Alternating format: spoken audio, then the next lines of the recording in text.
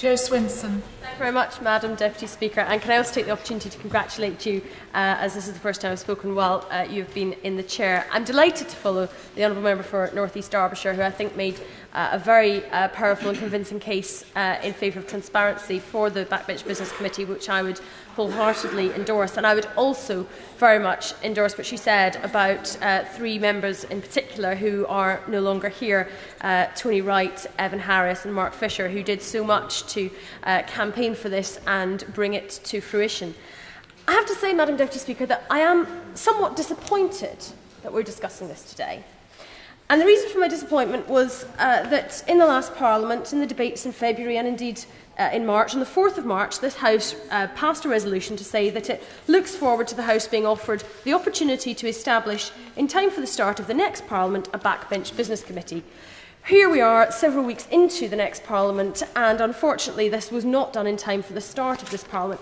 And that was, I have to say, despite, on both the 11th and the 18th of March, assurances from the Right Honourable Member, the lady for Camberwell and Peckham, saying, "I can assure the House that we will bring forward the standing orders and there will be an opportunity for the House to endorse them before the next election," on the 11th of March. Column 433. And on the 18th of March, she said, "I am under a duty and a responsibility to ensure that this happens before the next Parliament."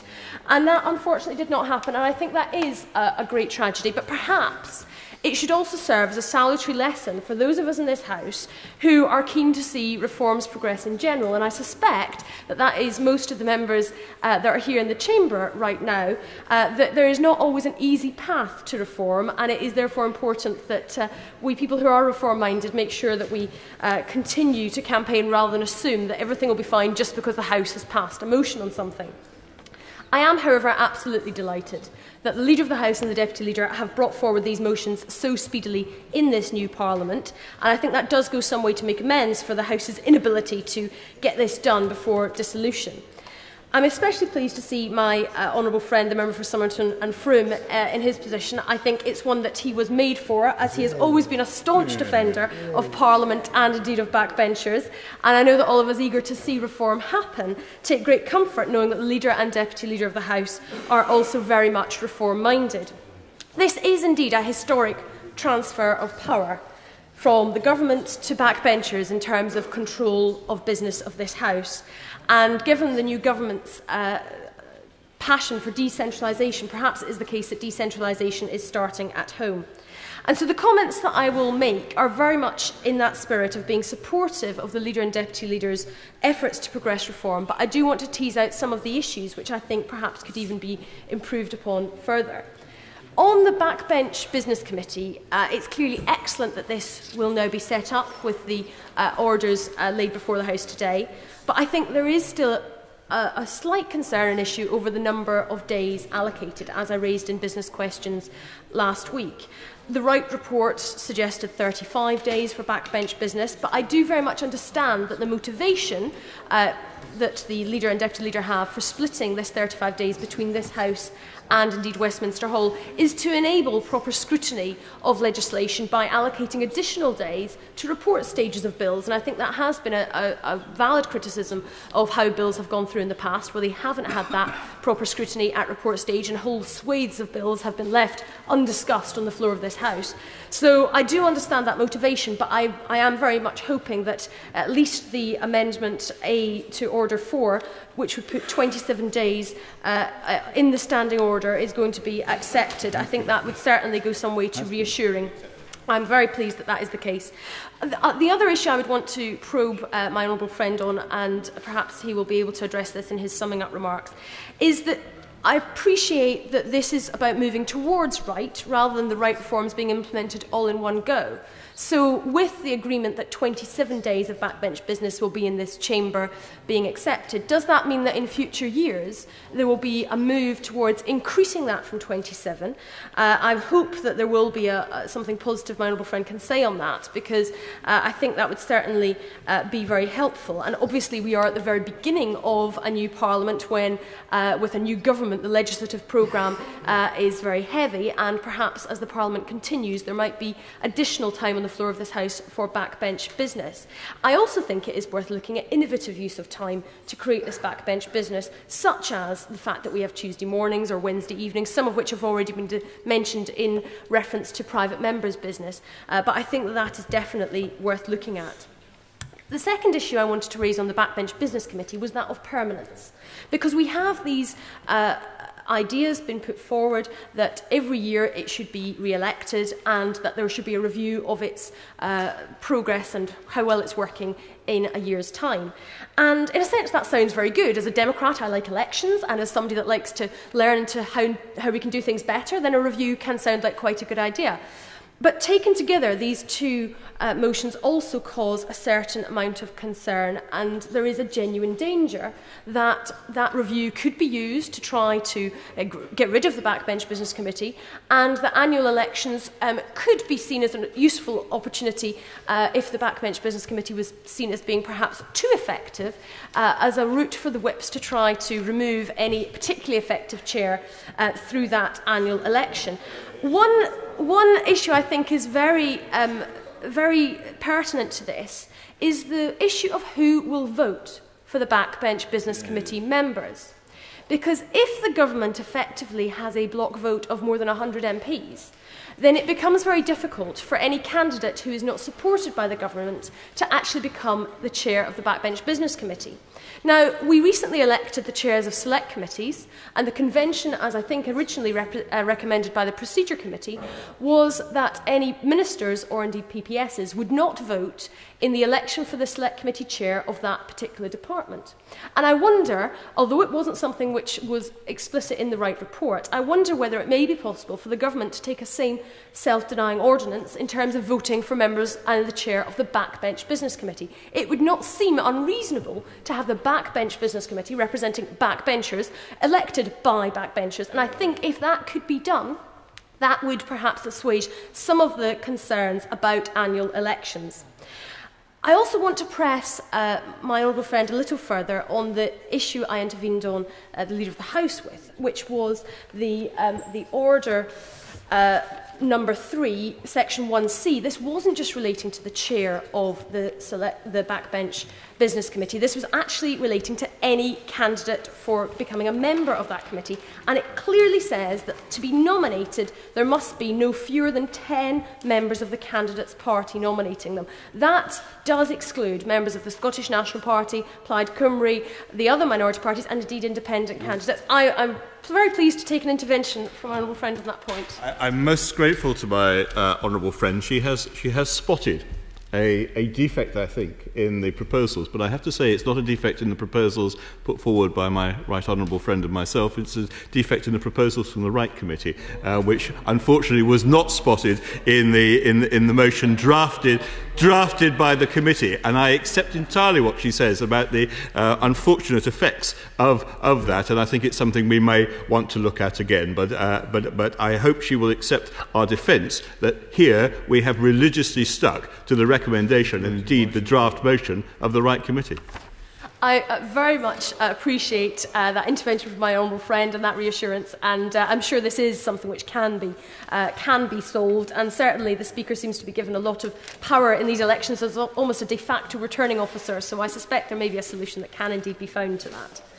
Turning to the issue of private members' bills, and in particular the two amendments that stand in my name, Amendment D to Order 2 and Amendment B to Order 4, I just want to sort of share with the House why I think this is an important issue to be addressed. And I do appreciate there are some new members of the House present, and I do not wish to scare them or put them off, but I did just want to describe my experience of the horror of Friday sittings.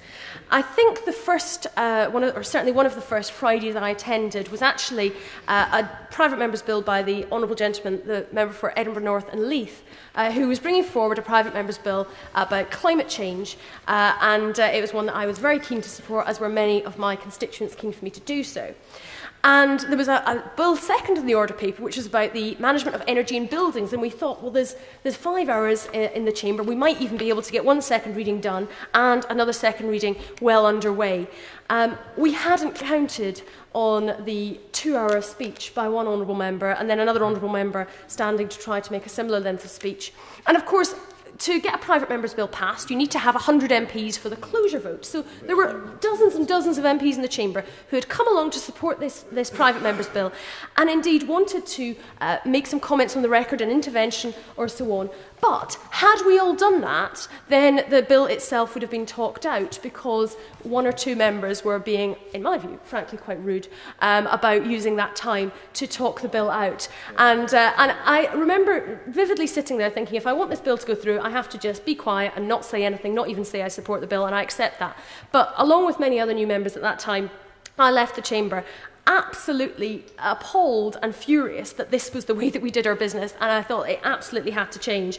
And what was interesting was speaking to members that had been here for longer, they'd sort of got used to it and just said, well, that's the way that it is. And I just remembered thinking, I never want to get like that. I never want to accept that this ridiculous way of working is the way that it has to be. So I do suspect fellow new MPs will be equally appalled if that happens, but there is the opportunity, I'm sure, to make that change, because it does need to change. I'll certainly give way to them. I'm grateful to Honourable Leader for giving way, and I certainly remember well the progress of that particular private member's bill, and also grateful for her support on that occasion also. What she will also recall is that that bill didn't just come back on one Friday. I think it had to come back a total of 3 Fridays, precisely because some members chose to use their right to speak at length, repeatedly. Would you therefore agree that underlines the case for the case that until such time as there's a more fundamental reform procedure for private members' bills, then we don't want to lose any days for private members' bill discussion on Friday? That's why we should actually support the amendment from the Honourable Gentleman from Wellingborough. Absolutely, the Honourable Member is quite right, and I certainly do think that the amendment in the name of the Honourable Gentleman for Wellingborough is a very sensible one, and it just, as he outlined, goes back to a fair allocation of the equivalent of 13 days per year, spread over 2 years, the 26 days. And indeed, my amendments would also introduce the ability for the Backbench Business Committee to programme remaining stages of private members' bills, so that once the bill had received its second reading, then there would be able to be a timetabling motion, and that would mean that the ability for members to talk out the bill would at that point be gone. I think it should be gone ideally from the very beginning of private members' bills, and if people want to defeat a private members' bill, they should do so on the merits of the argument and votes in this House. But I think that amendment would be a good step in the right direction. And so, as I say, I do support that amendment, but I think that changing the ability to have programming on private members' bills would be helpful. I was very pleased to hear the chair of the procedure committee saying that this will be an issue that his committee will be looking at more widely, because I do very much accept that my amendment and the amendment by the Honourable Member for Wellingborough are only small parts of the problem, and that the issue of private members' bills needs to be looked at much more in the round and more generally, including the issue of Friday sittings. But I would very much urge that such a report should be conducted quickly and acted on soon, so that we don't lose the momentum for reform. We definitely don't want that just to be an excuse to kick these issues into the long grass. And I'd very much hope that ultimately, if we do get some good recommendations on that, then the demoralising and soul-destroying experience that many MPs have sat through on frustrating Fridays will be a thing of the past. And I was very pleased to hear that Order 13 is not going to be moved this evening, because I have to say, I think that order on the paper today is one of the best arguments against leaving things to the usual channels that I've ever come across in a long time. Expanding 3 select committees to 16 members was a very inelegant solution cooked up by the whips without even consulting the chairs of those 3 select committees, which just beggars belief. The Rout report was clear that 11 should be the maximum number on a select committee, but there is a genuine problem here about making sure that there is representation for the minority parties. And there's different ways of solving it. My understanding is that what happened in the previous Parliament was that the Liberal Democrats, when in opposition, made sure that of the places we were allocated, some of those went to the minority parties, and I know that certainly happened from time to time on statutory instruments and other such committees. One would think that one solution might well be for Labour to be similarly generous and make sure that happens. Another solution might just be to add 1 minority party representative to the committee, rather than them having an additional 4 members also. if necessary, to maintain the government-opposition balance, perhaps adding a government member. But the arguments for adding 5 extra people to select committees, I just think, do not stand up. And I'm very, very pleased that the government has listened on this issue and is going away to find a better solution. But it is important that a solution is found. And I would just conclude, Madam Deputy Speaker, by saying that, looking in the spirit of the Wright report, we also need to not forget that there is further reform required. Radical and exciting as the reforms today are, it should not stop here. Involving the public section of the Wright report was one which I felt that there was a lot of good ideas, but much further work needed to be done, particularly as regards petitioning, online engagement of this place. I think there are good ideas and indeed reformers on all sides of this House, and on issues like this, we've been practising the new politics for a very long time in cross-party working. And with the leader and the deputy leader both so positively disposed to reform, I am, for one, very optimistic that most of the motions on the order paper today will be an important next step in the vital reform of this House.